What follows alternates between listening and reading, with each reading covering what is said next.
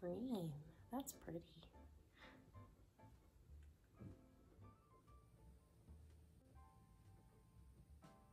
Good morning, happy Saturday. So today's gonna be a big day. There's lots to do around the house with unpacking things, reorganizing the things that we are packing, figuring out what we need in order to make this space work for us and our things. So it'll be a busy day in that sense, but also today I plan to mail off my blanket design. So this blanket is gonna go to a magazine and the pattern will be published sometime in the spring. And so I can't show you the blanket, but I need to find my iron so that I can steam block it. So hopefully that can help the stitches kind of lay a little bit better. It can help with edges not curl so much. It can just, you know, make it look like a much nicer finished piece. The post office is open until 12:30 today. So that is a big goal to get that taken care of. And I would also love to spend a little time at the library working on that pattern. The digital copy of the pattern is not due until the 15th. So I have some time, but I would really like to sit down, hunker down, and get a lot of good work done on that pattern, and also to just get out of the house. So the library is not open until 10 o'clock today, I think, and so I have a little time. I'm gonna get ready for the day and probably do a little bit of unpacking, see if I can find the iron, and then from there, I think we'll get ready to like go and take care of some errands. The post office is like right across the street from the library. It's really close. So I think I can just park at one and then walk to the other to take care of my errands. I already opened my Stress Knits Advent. These colors are really beautiful. I really don't know what I want to do with them other than the 24 days socks, which I could actually spend some more time working on right now, which I'm so excited about. So maybe I'll wind up some more of my minis to do that, but that will use a minuscule amount of yarn.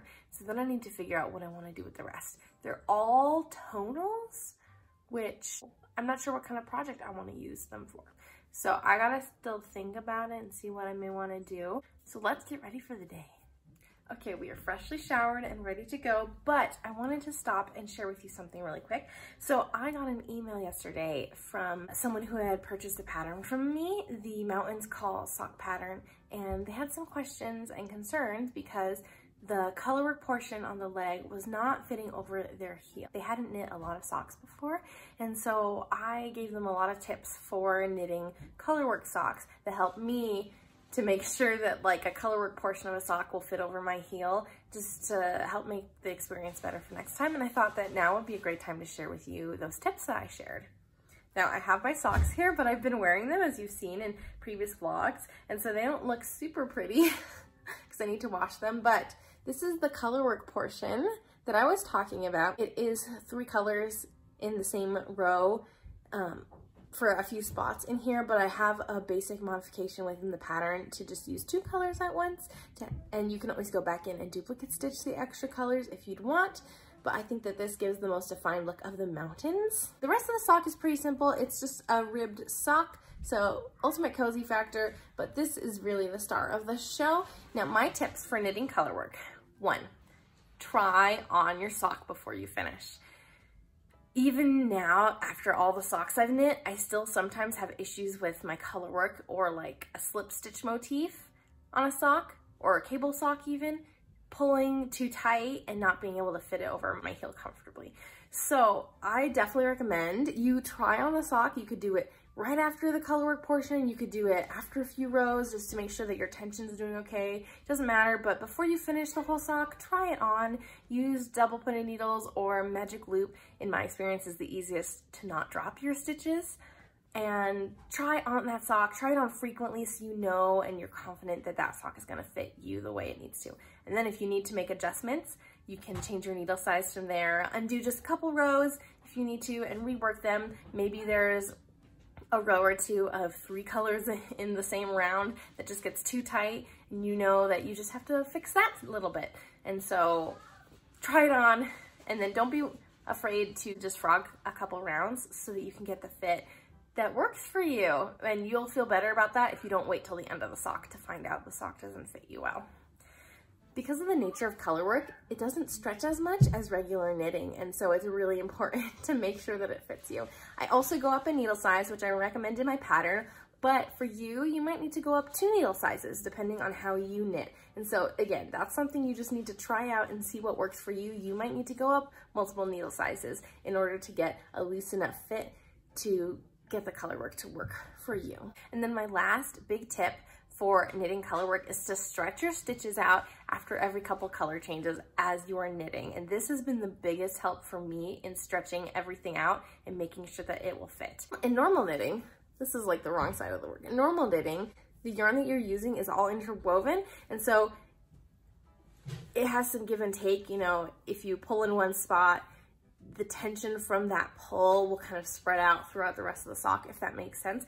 Whereas for color work, everything is kind of like stuck where it is because there's so many other strands kind of interwoven that any pull that you have on a sock only really spreads out to the floats that you have loose, and it doesn't go too much farther than that. So there's less stretch.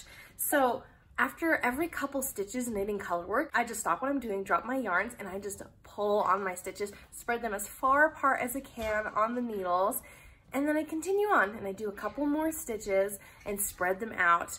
Maybe I'll do like 5 or 6 stitches depending on the pattern. I'll just make sure I include at least 1 or 2 color changes in that section before I start pulling the stitches apart, and that ensures that the floats I have in the back are stretched as long as they need to in order for those stitches to stretch as much as I need to. And that has really helped me to make sure my stitches are spread out as much as possible. I do this on Magic Loop, I do this on TPNs, I do this on 9-inch circulars, but that's how I get my color work to spread out as much as possible. Ta-da! So hopefully those tips helped you. Let me know down below if you have any color work tips. I would love to just help makers that are starting out with color work feel confident enough to do this super cute sock pattern. Hi, girly. Oh, what have you got? Can you show it? Did you find your airplane? Yay, so fun. Okay, so right now I'm in what we have affectionately named the crap room. We weren't sure, it was like ambiguous on the box, or it went somewhere like the linen closet that we literally don't have a linen closet here, or, you know, storage things, and we're just not quite sure where we'll store them. Honestly, we thought this room would look way worse than it does, so we're very happy that things are easy to get to right now. But I need to look and find a linen closet box because I think that's where I'll find the iron so I can steam my blanket.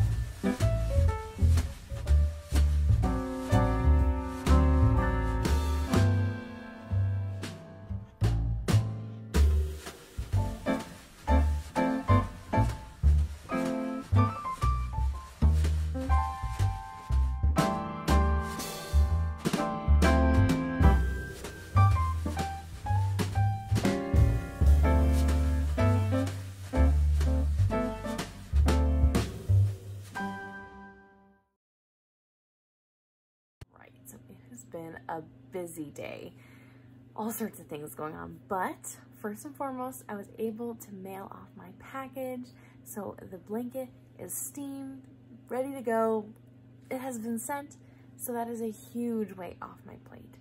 Now I'm doing a lot more focusing on the written pattern, which includes a lot of formatting for the magazine and providing pictures, work in progress photos and things like that. All sorts of, you know, little online things to fill out. And I got a really good start today at the library. I want to make a goal for myself to spend a little bit of time every day leading up until the due date, which is next Thursday, to set aside time and work on this pattern.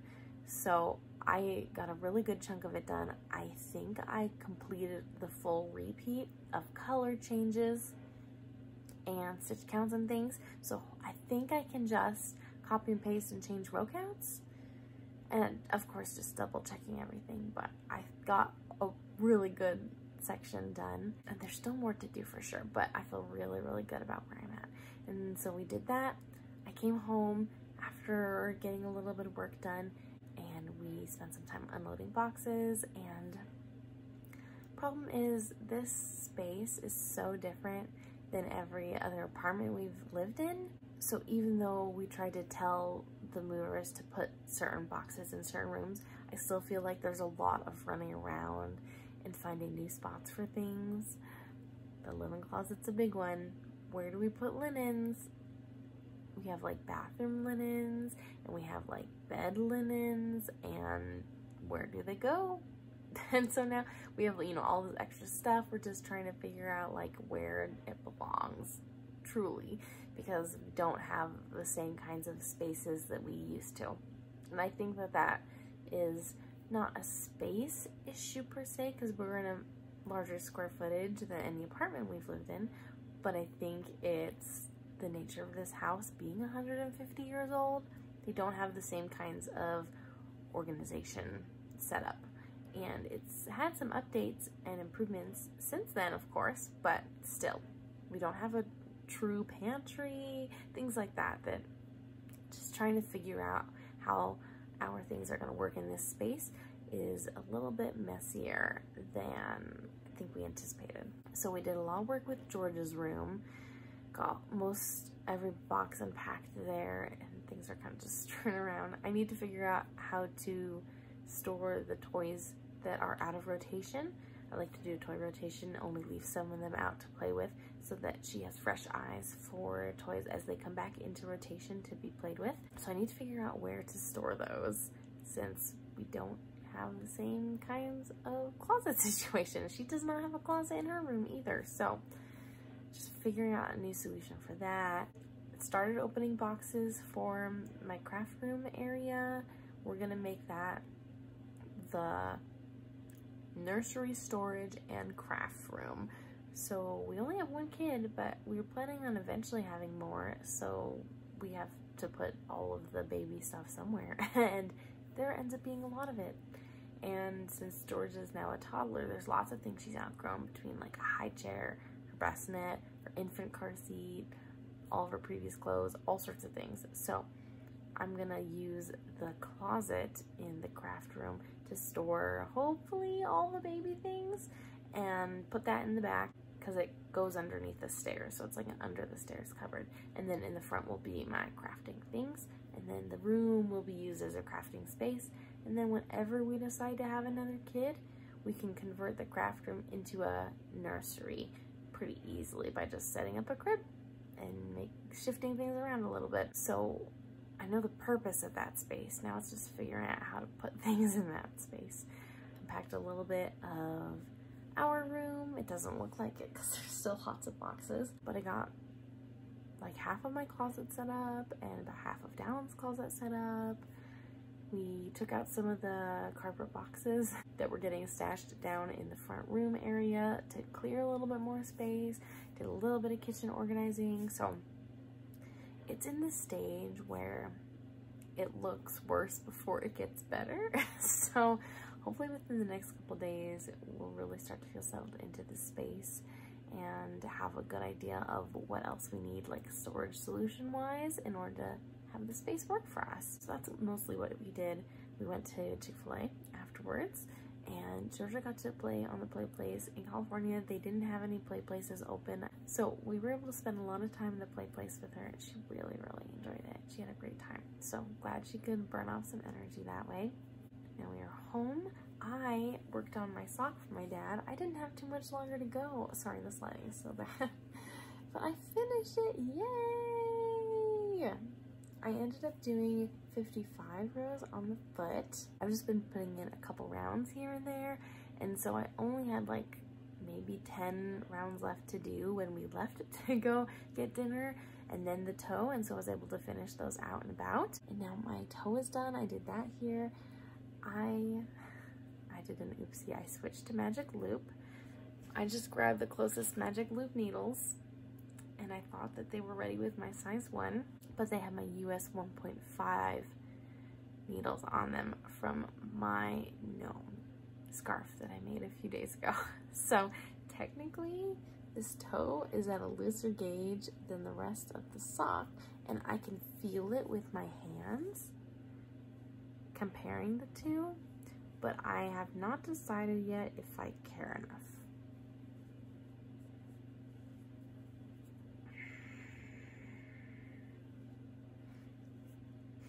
Saying it out loud, I feel like I care enough, but I really don't want to rip it out.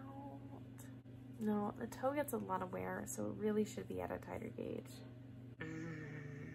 That's what's bugging me. So it's finished, but I might rip it out and then rework it during church tomorrow. And then it won't feel like a waste of time because I'm working on it while I'm doing something else. Maybe I'll do that. Visually, you can tell it's a little bit looser if you know to look for it, but gauge-wise, like the feel of fabric, totally different. And yeah, it's a different enough gauge. I'm one who almost always goes back and fixes things because I know that I feel better about it when I do. So it makes me sad, but I know once I fix the toe, I'll feel better about it. So it's finished, but I'll probably fix it tomorrow. Tomorrow will be a fun day. We'll have church, a little bit of time spent with family. Dallin and I started making some bread dough tonight, and so we'll have some fresh bread tomorrow, and hopefully I'll get lots of knitting time. I think I might work on my Advent sock a little bit to kind of see how that shapes up since I really haven't touched it. I would love to get started on the texture on my husband's Christmas Eve socks. I would love to fix this toe and then at least cast on the second sock to get started on that and work on my husband's cardigan. So lots of like little goals for socks, and then working on the back panel of my husband's cardigan is like the big thing. So I need to remember what's most important and keep that in mind. But until tomorrow, happy making. Bye.